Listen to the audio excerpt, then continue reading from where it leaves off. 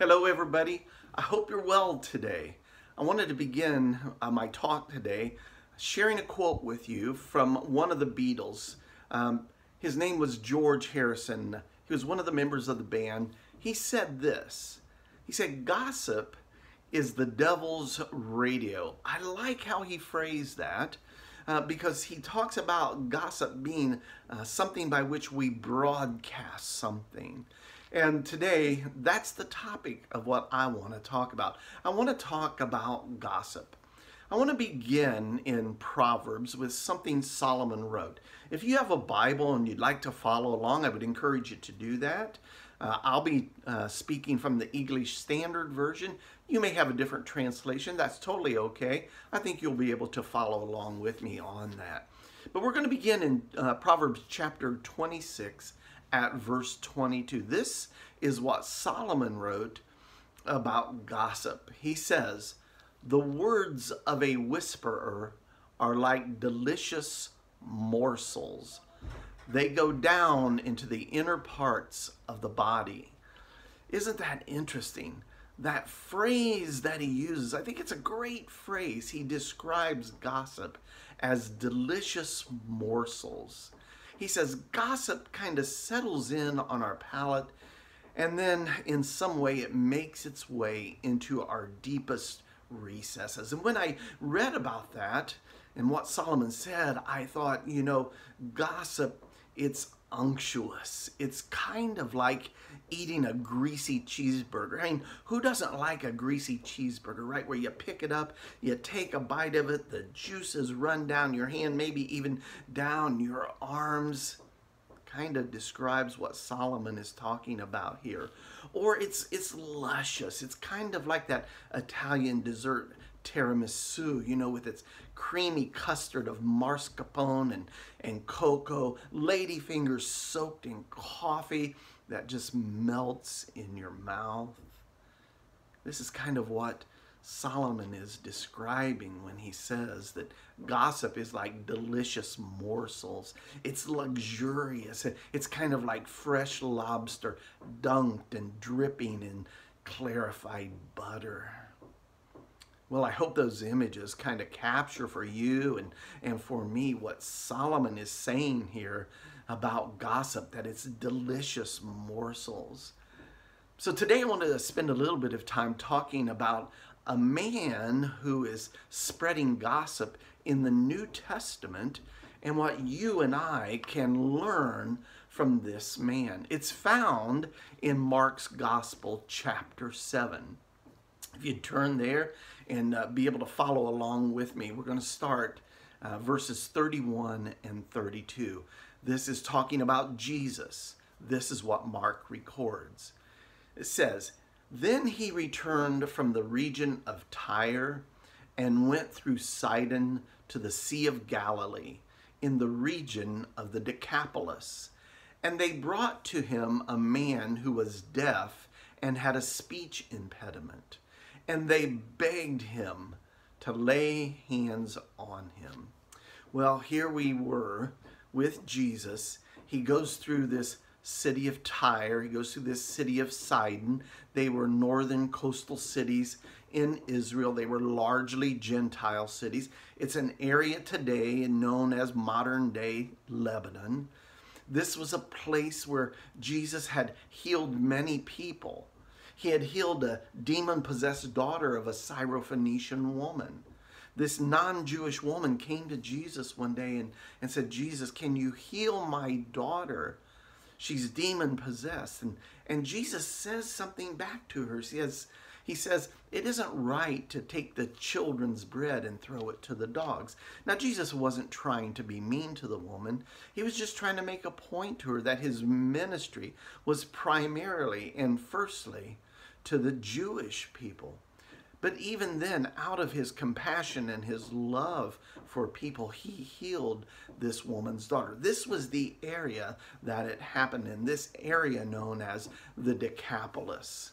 So Jesus travels into this area, the Decapolis. It's 10 Greco-Roman cities south and west of the Sea of Galilee. It includes some cities with names that you're probably familiar with. Philadelphia was one of the cities. And another city, Gadara. And it was in Gadara where Jesus healed a man who had a lot of demons in him. In fact, the demons were so great inside this man, they identified themselves as legion. Well, Jesus cast this legion of demons out of this man. They go into a herd of pigs, and then the pigs run down a steep embankment into the Sea of Galilee, and they drown. Jesus had great compassion on non-Jewish people in this area known as the Decapolis. He healed a lot of people there, and he comes upon this man who is deaf and has a speech impediment. You know, at that time, during Jesus' day, a deaf man with a speech impediment might have been the subject of people's gossip. And you know what? Even today might be the subject of people's gossip. But back in Jesus' day, they looked at people like that and who were afflicted with things like deafness, and they thought that it was a curse from God because of something that somebody had done. Now that would make for tasty conversation, wouldn't it? You know, somebody might look at this man, he's deaf, he has a speech impediment, and they think to themselves and share with others, I wonder what he did to deserve being deaf. Or somebody might think or say, well, I bet he blasphemed God, that's why he has a speech impediment. Or maybe somebody might say, you know, it might have been his parents. Maybe they did some evil and God's cursing him because they did some evil. You never know what somebody's going to do you? And so stories and gossip would spread like that. Now I noticed something here in these few verses. It tells us that the people who were bringing this man to Jesus were desperate. They were desperate for a healing for him. So they begged Jesus to lay his hands on him and to heal him. Well, the story continues in Mark chapter 7, verses 33 and 34. This is what it says. And taking him aside from the crowd privately, he put his fingers in his ears, and after spitting, touched his tongue. And looking up to heaven, he sighed and he said to him, Ephphatha, and that is, be opened. Now, that was a bit unconventional, wasn't it? Jesus puts his fingers in this guy's ears. Now, we might be afraid to do that with somebody, thinking, boy, once I take my fingers out, they might come out covered in earwax. I don't think Jesus thought anything about that. It tells us then that Jesus spits and he touches the guy's tongue. Now, I don't know if he spit on his fingers and touches the man's tongue. That might seem a little bit gross, but maybe that's what he did. I don't know. It tells us that then Jesus looks to heaven, and here I think this is where he prays. He prays to God and he says, Ephphatha, be opened. I believe Jesus was talking to his Father here, asking his Father to heal this man. And I noticed something else here too in these few verses. It tells us that Jesus sighs. Well, why would Jesus sigh? Did he still feel sorry for this man? Did he have some compassion toward this man? I don't know. I was wondering though, maybe it was a sigh of gladness. Maybe it was a sigh directed at Jesus as Father. Maybe Jesus was doing something like this. Papa, I know you can do this. And I'm just asking you as your son to heal this man.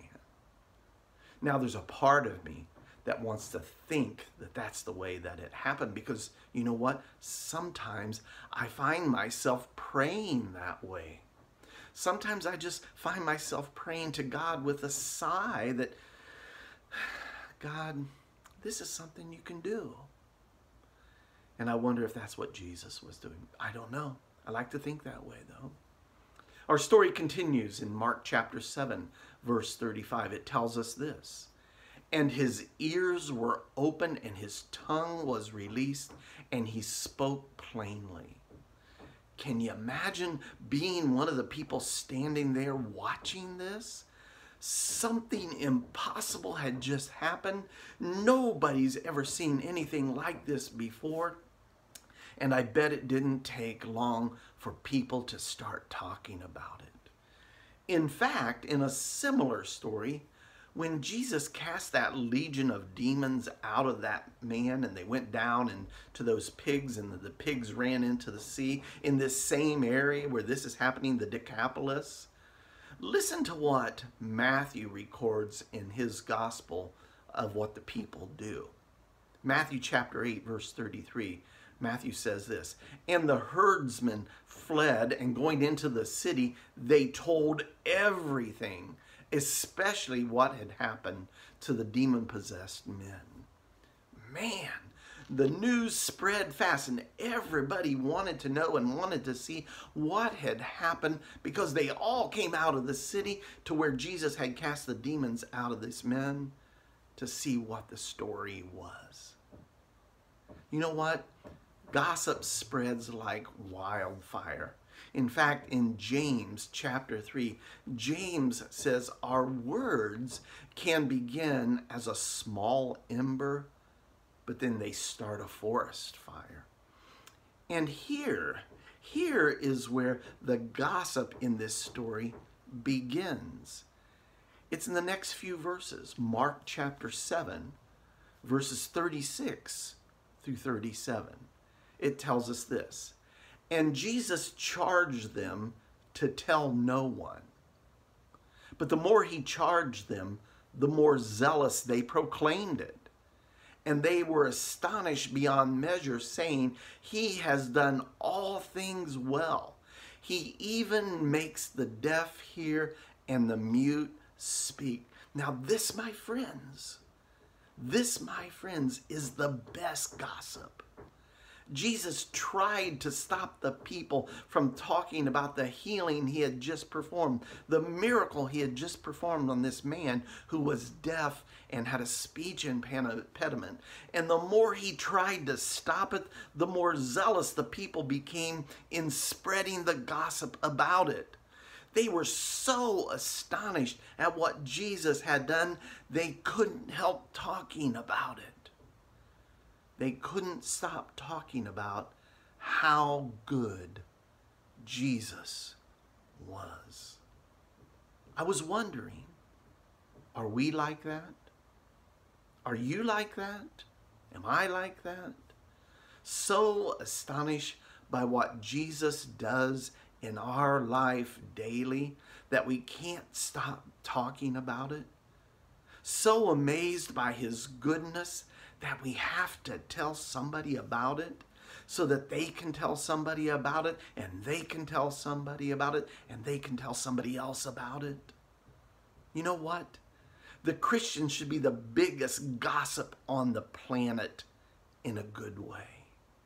We should be spreading stories about God and about Jesus, about God's goodness, his love, his mercy, his grace, his compassion.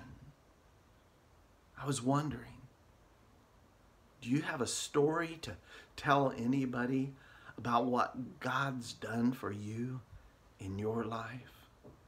Some kindness he has shown you, some provision, some protection, some blessing. These people did. This man who was healed by Jesus did. He had a story to tell. And the more Jesus tried to stop them from telling the story, the more they told the story. You know, the psalmist captures what's going on here so well in Psalm 66, verse 6. Here's what the psalmist says. "Come and hear, all you who fear God, and I will tell you what he has done for my soul." What has God done for your soul that's worth gossiping about? Well, I was wondering if you would share a prayer with me as we finish up. Father, you do miraculous things in our lives every day. You are so good to us, so kind to us. Lord, we should be gossiping about you every day, all day long. Help us to have grateful hearts, and out of the grateful heart flows this good gossip about you, Lord. Help us to do that. We pray in Jesus' name.